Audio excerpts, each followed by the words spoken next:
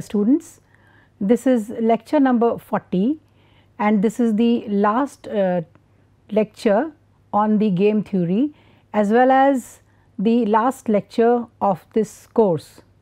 So, in this lecture we will study some examples and also at the end of this lecture I will give you a quiz for your self assessment.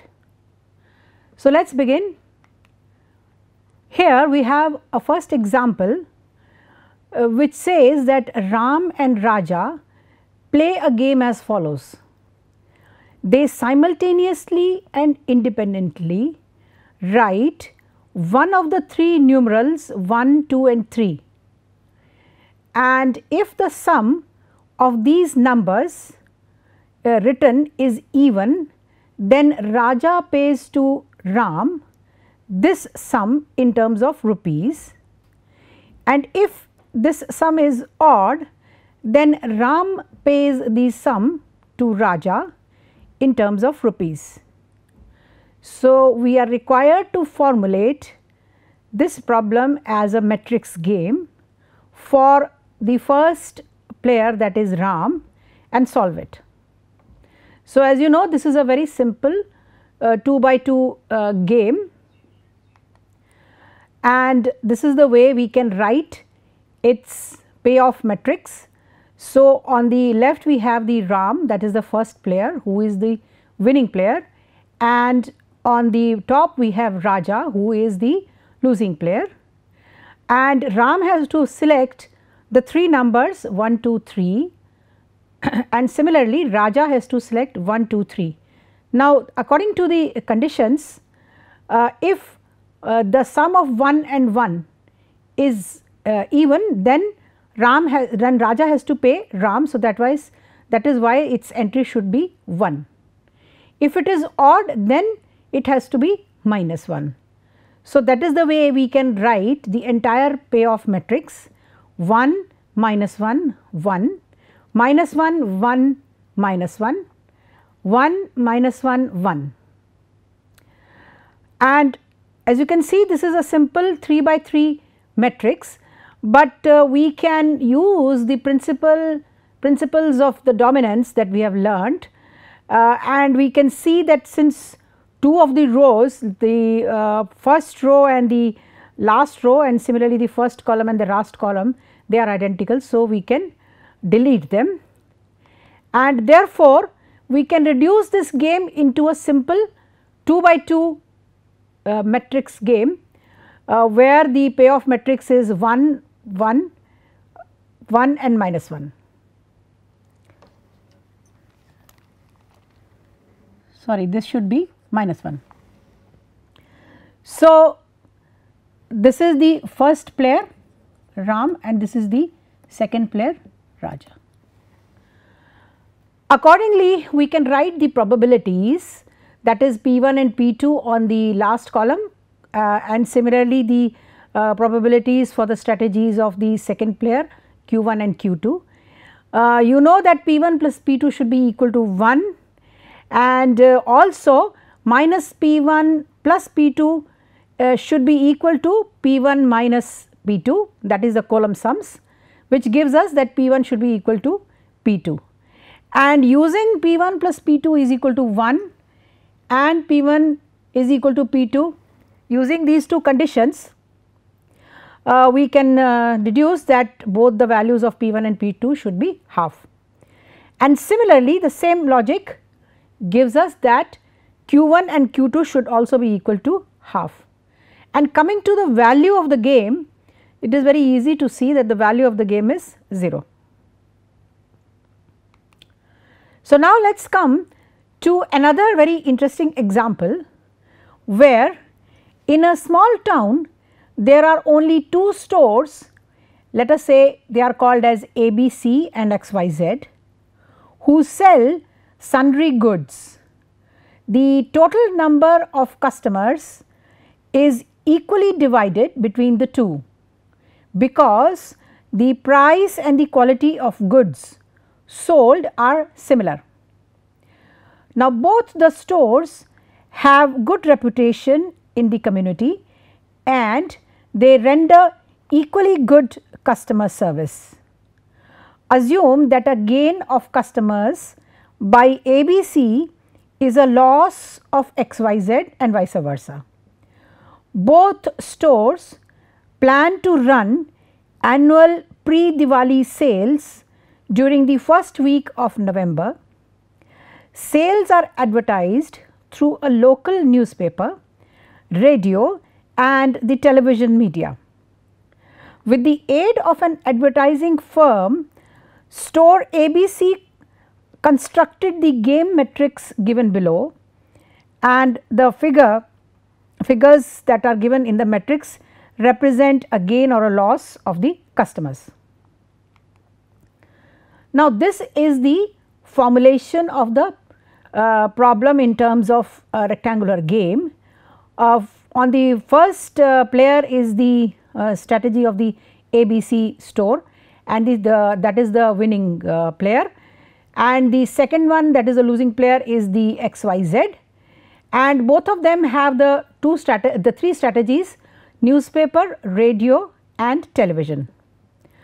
And the payoff matrix is given as 30, 40, minus 80, 0, 15, minus 20, 90, 20 and 50. Now, we have to determine the optimal strategies and the worth of such strategies for both the stores ABC and XYZ. So, considering that both these stores are players and they are playing a rectangular game, so let us use our knowledge of game theory to solve this problem. Now, first thing that you need to do is identify whether there is a saddle point or not. So, as you can see, in the first row we have 30, 40 and minus 80. So, the row minimum is minus 80, and in the second row we have 0, 15 and minus 20. So, row minimum is minus 20. Third row 90, 20 and 50. So, row minimum is 20. And now from this row minimum we have to select the maximum. So, the max min is 20. This is max min. And likewise we will look at the columns. So, in the first column the maximum of 30, 0 and 90 is 90, maximum of 40, 15 and 20 is 40, maximum of minus 80, minus 20 and 50 is 50, and amongst this 90, 40 and 50 we have to choose the minimum. So, this one is the min max. Now, both of them are not equal. So, we know that 20 is not equal to 40. So, this means that there is no saddle point in this particular problem. So, therefore, we can apply the mixed strategies that we have learnt, and the next step that we need to do is to check whether any row or column is dominating any other row or column or not. So, we will use the principles of dominance that we have learnt. So, let us look at each entry of the first column. So, we find that each entry of the first column is greater than the corresponding entry of the third column. So, that means that the store XYZ newspaper is a less attractive medium. Newspaper is the first column. Okay. So, that means that newspaper is not a attractive medium. So, therefore, as compared to the TV, the television, the newspaper is not an attractive medium of advertisement. So, we can remove this. So, first column can be removed. So, that is what I have done. I have removed this first column. And on the same logic, now let us see what happens to the rows, and we find that the radio is not a good strategy for the ABC player, that the ABC store. because each row in the second payoff matrix, each in the second row, each entry of the second row is less than the corresponding entry in the third row. So, this means that we can strike off this particular row, because this radio is not a attractive advertisement medium for the first player. So, we using the principles of dominance, we have reduced our 3 by 3 payoff matrix into a 2 by 2 payoff matrix. Now, this is what the payoff matrix looks like: 40, minus 80, 20 and 50. And you can verify that this particular 2 by 2 payoff matrix also does not have a saddle point.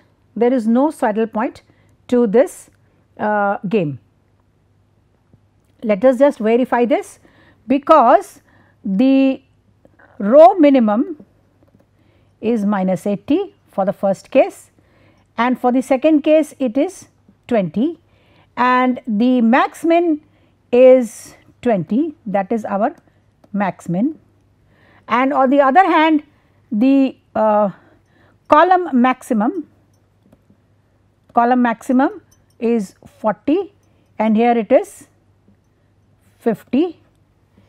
So, therefore, the min max turns out to be 40.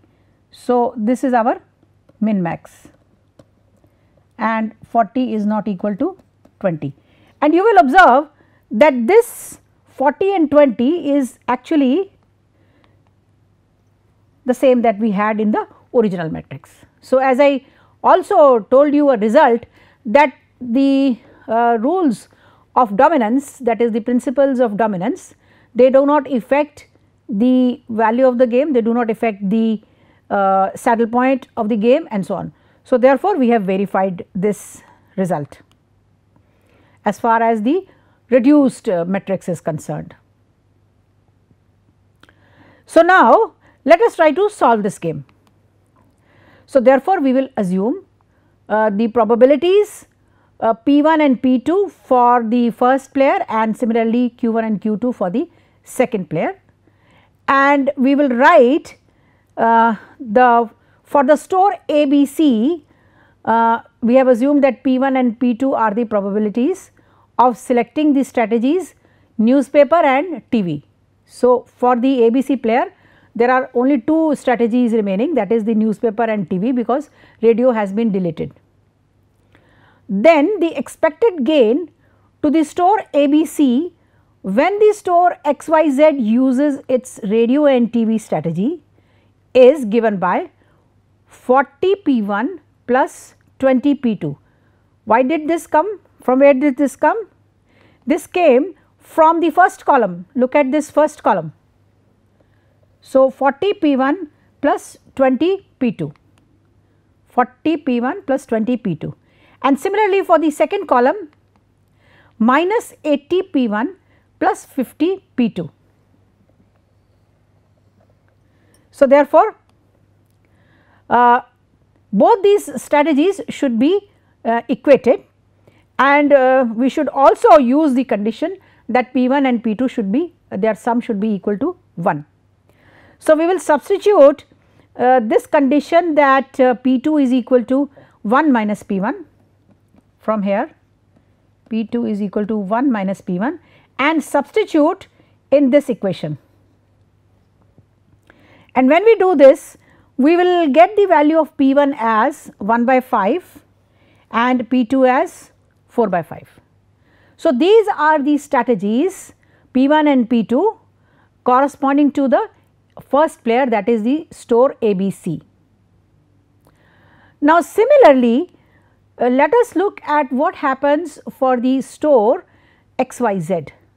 So, let Q1 and Q2 be the probabilities of selecting radio and TV, because in this case after applying the principles of dominance, the newspaper strategy has been deleted. Then the expected gain to the store XYZ when the store ABC uses its newspaper and TV strategies is given by 40 Q1 minus 80 Q2. How did this come? 40 Q1 minus 80 Q2, the first row. So, this is 40 Q1 minus 80 Q2, and similarly for the second row 20 Q1 plus 50 Q2, 20 Q1 plus 50 Q2. So, this is the second row, and they should both be equated along with the condition that Q1 plus Q2 is equal to 1. Again from here we will use Q2 is equal to 1 minus Q1 and substitute in this equation, and when we do that we get Q1 is equal to 13 by 15 and Q2 is equal to 2 by 15. So, therefore, we have concluded that these are the two strategies. Now, coming to the expected gain for the store ABC, we have the value of the game has to be calculated like this: 40 P1 plus 20 P2. You substitute the value of P1 and P2 and you should get 24. Alternatively, if you substitute in the second condition, then also you should get 24. You remember, you have to do it either of them and they will give you the same results. And also coming to the XYZ store, there also if you substitute 40 Q1 minus 80 Q2, the value of Q1 and Q2 is 13 by 15 and 2 by 15. There also the value of the game will come out to be 24 no matter which one you use. So, both are identical, both are equally applicable. So, the expected gain to ABC is the expected loss to the XYZ store. So, I hope this simple example has helped you to understand the theory that we have learnt. So, now we will bring back the original 3 by 3 payoff game and we will substitute 0 value in the first place for the ABC store. Now, this is because we had deleted the first column, right, for the ABC store, and similarly we had deleted the second row. So, because of this reason we have a 0 entry for the first place corresponding to the strategies, optimum strategies of the player ABC, and similarly for the store XYZ we have the 0 entry at the second place. So, that is the reason why, because we had deleted this first column and the second row using the rules of the dominance. Also the value of the game is 24. Why is this 24? We have just now calculated here in the previous slide. So, with this we completely solve this game. Now, alternatively let us try to solve the same problem by the linear programming approach. The data is as before 30, 40, minus 80, 0, 15, minus 20, 90, 20 and 50. Now, as you remember, we will model this problem as a linear programming problem. So, first thing is we need to check whether there is a saddle point or not. We have already done this. So, we see that 20 is not equal to 40. So, there is no saddle point and therefore, we can use the mixed strategies and formulate the linear programming problem. Now, we will write down the probabilities P1, P2, P3 for the ABC store and Q1, Q2, Q3 for the store XYZ. Of course, you can use the rules of dominance here also, but just to illustrate I have not used the rules of dominance for this analysis. So, let Pi from I is equal to 1 to 3 and Qi is I is equal to 1 to 3 be the probabilities of selecting the strategies of ABC and XYZ, and the expected gain for the first store ABC is 30 P1 plus 90 P3 greater than or equal to V, where V is the value of the game. How did this come? Look at the first column, 30 0 90. So, 30 0 90 tells us that 30 P1 plus 90 P3 should be greater than or equal to V, where V is the value of the game.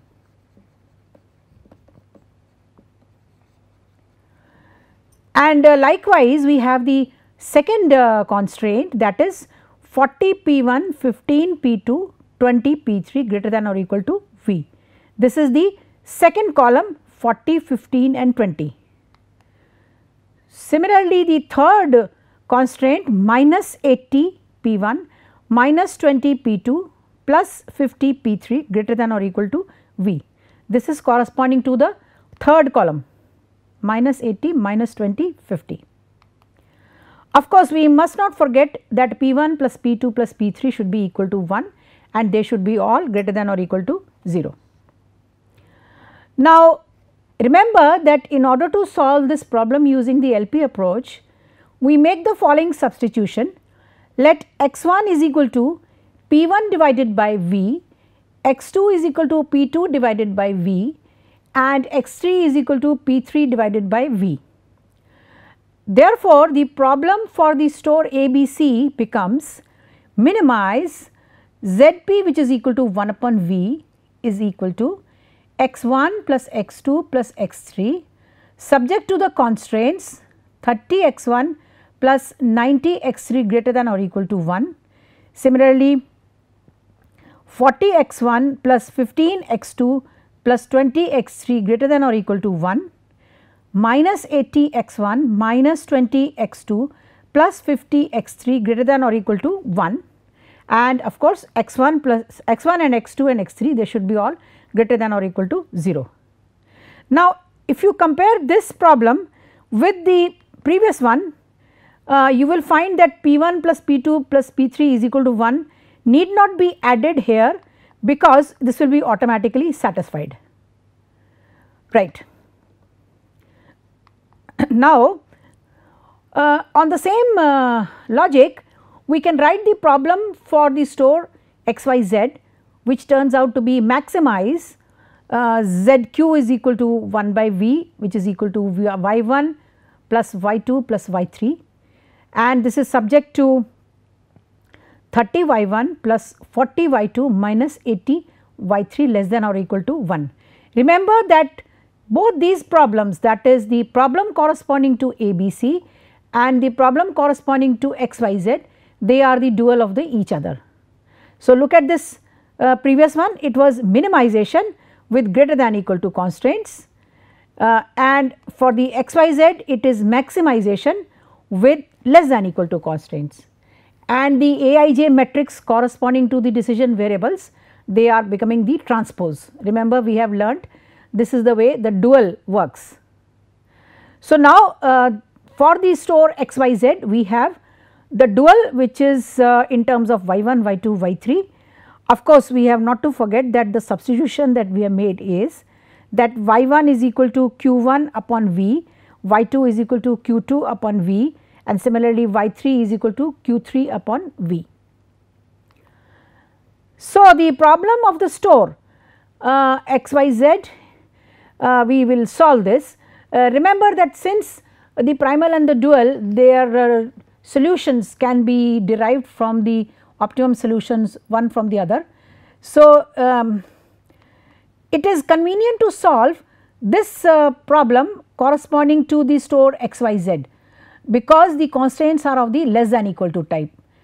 If we solve the previous problem, that is the problem corresponding to ABC, then it is going to be difficult because there the dual will have the greater than or equal to constraints, and therefore, it is difficult to solve the greater than equal to constraints because in each constraint you need to subtract a variable and then you have to use the big M and the two phase method by adding some artificial variables. But less than equal to constraints are easy to handle because you just need to add some slack variables. So, that is what we are doing here.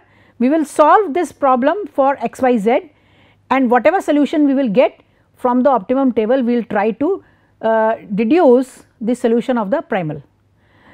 So, we have added S1, S2, S3 into the 3 equations and tabulated this information in our initial table.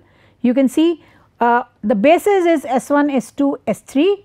We have y1, y2, y3, S1, S2, S3 on the right hand side. And then we calculate the deviation rho. We find that there is a tie 1, 1, 1. So, we will use the first index. So, that means 90 is our pivot, which is been highlighted in this cell in this table, and using this 90 as a pivot, we will compute the table number 2. This is the table number 2, and again we will calculate the deviation entries, and we find that 100 upon 3 is the pivot. Similarly, the table number 3, again we find that 6 by 5 is the pivot, and the optimum table you find over here, the optimum table is given in table number 4, because here all the entries in the deviation row are 0 or negative, which indicates that the optimum condition has been, the stopping criteria has been satisfied, and therefore, we should stop here. Now, the solution we get over here is that now this optimum table tells us the solution of this problem as well as its dual. So, the solution is y1 is equal to 0, y2 is equal to 13 upon 360 and y3 is equal to 1 upon 180.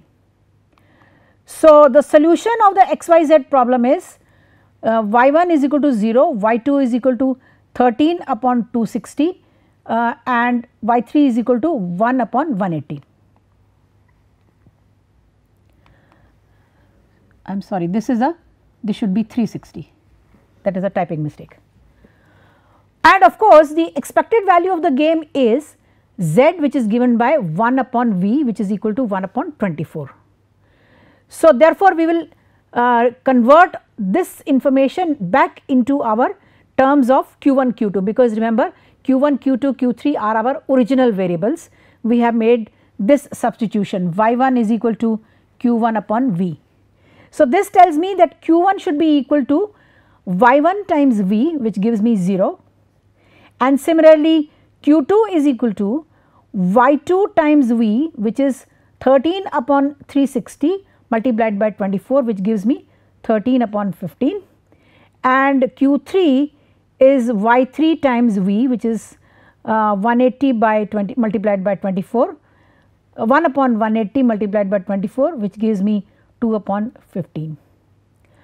And the strategies for the XYZ store turn out to be 0, 13 upon 15, 2 upon 15.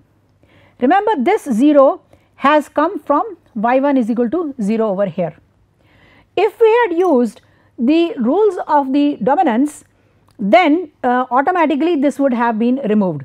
But anyway, since we have not used the rules of the dominance, because the rules of the dominance are optional. So, that is why I have shown the working of this problem without applying the rules of the dominance. Now, coming to the optimum strategies for the store ABC, we can compute the, we can observe the values of this problem from the optimum table of the simplex calculations that we have got. So, what do we find? We find from this last table, this is what we have. We have the optimum table as this one, and we find that the solution for the dual is shown here.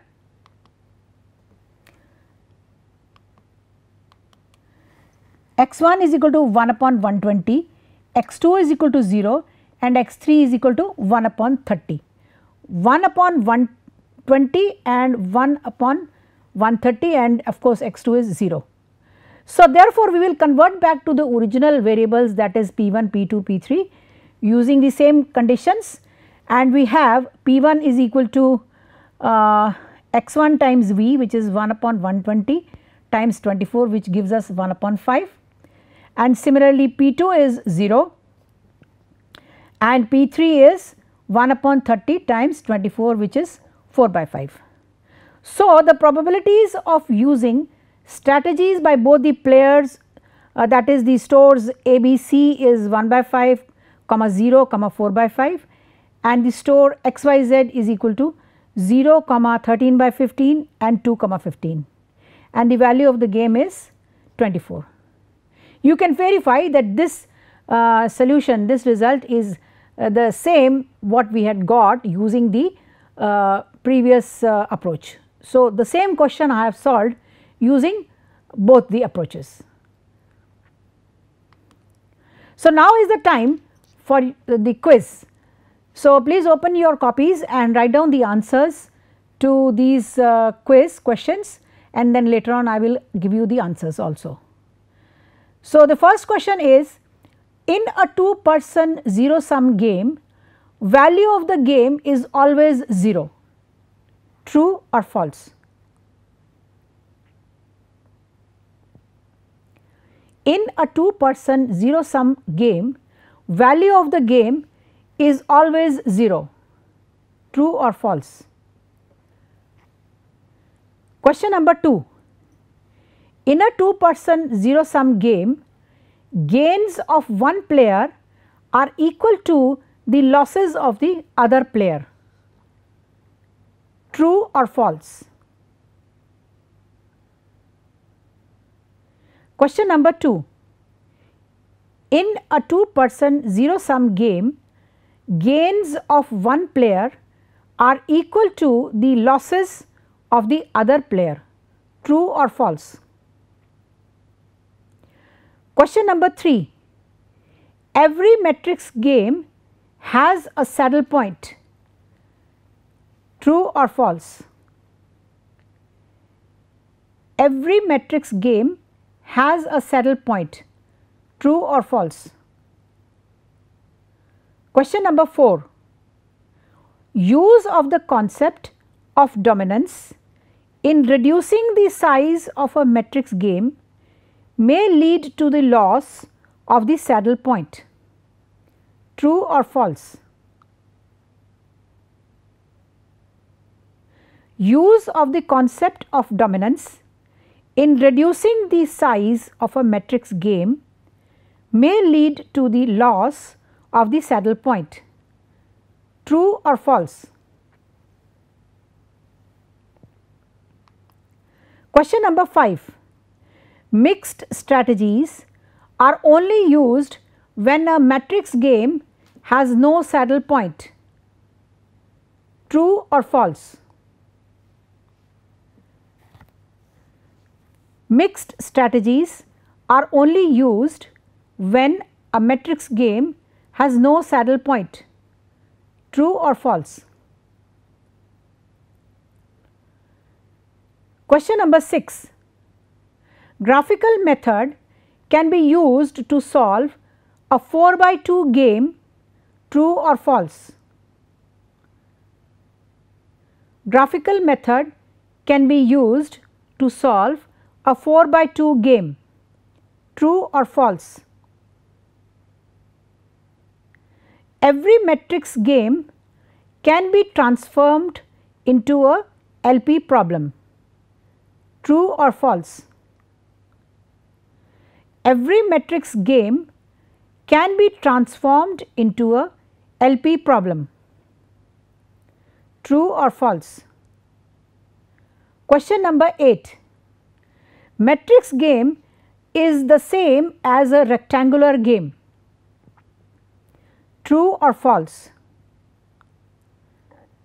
Matrix game is the same as a rectangular game. True or false? Question number 9. The LP problem of the second player can be solved by the dual simplex method. True or false? The LP problem of the second player can be solved by the dual simplex method. True or false? Question number 10. A game is said to be a dash if the lower, that is the maximum, and the upper, that is the minimum, values of the game are equal and both equal 0. A game is said to be a dash if the lower maximum and upper minimum values of the game are equal and both equal 0. Question number 11. A game is said to be a dash if the lower maximum and upper min-max values of the game are equal and both equal the value of the game. A game is said to be a dash if the lower, that is maximin, and upper, that is minimax, values of the game are equal and both equal to the value of the game. Question number 12. The principles of dominance are applicable when the payoff matrix is a profit matrix for the player dash and a loss matrix for the player dash.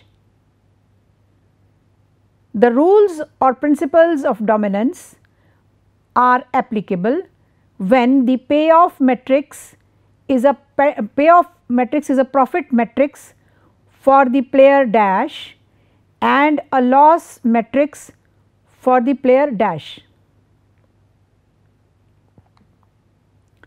Question number 13. Reduction in the size of the game using the principles of dominance does not change the character of the game. True or false? Reduction in the size of the game using principles of dominance does not change the character of the game. Question number 14. LP for player B is the dual of LP for the player A and vice versa. True or false? LP for player B is the dual of LP for player A and vice versa. True or false? Question number 15. To take care of the negative elements in the payoff table, we have to do dash.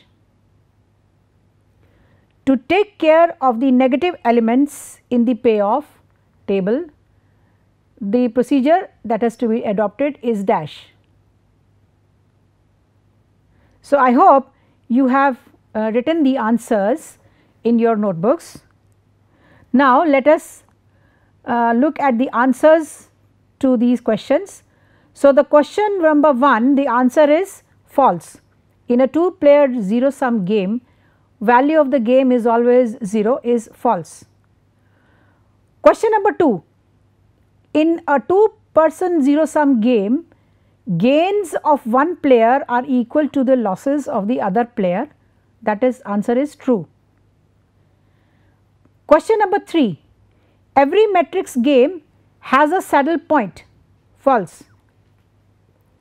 Question number 4, use of the concept of dominance in reducing the size of a matrix game may lead to the loss of the saddle point, false.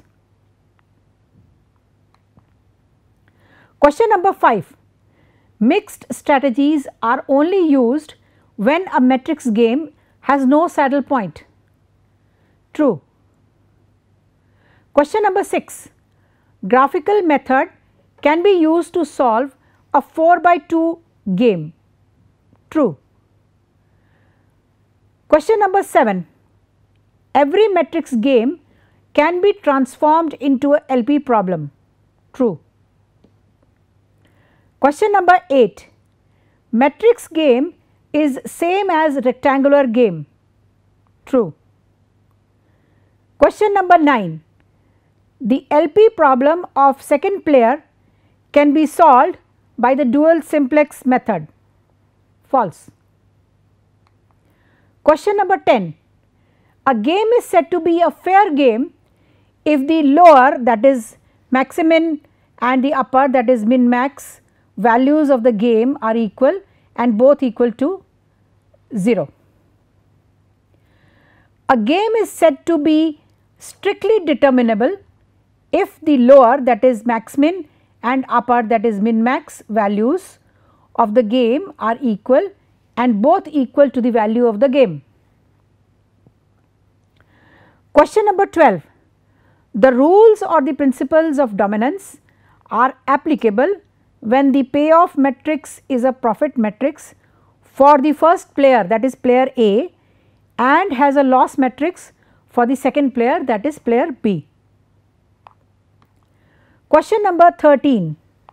Reduction in the size of the game using the principle of dominance does not change the character of the game. True. Question number 14. If the player B is the dual of LP for the player A and vice versa. True. Question number 15. To take care of the negative elements in the payoff table, add a constant to every element in the payoff table so as to make the smallest element 0. The solution to this new game will give an optimal mixed strategy for the original game, but the value of the original game equals to the value of the new game minus that constant.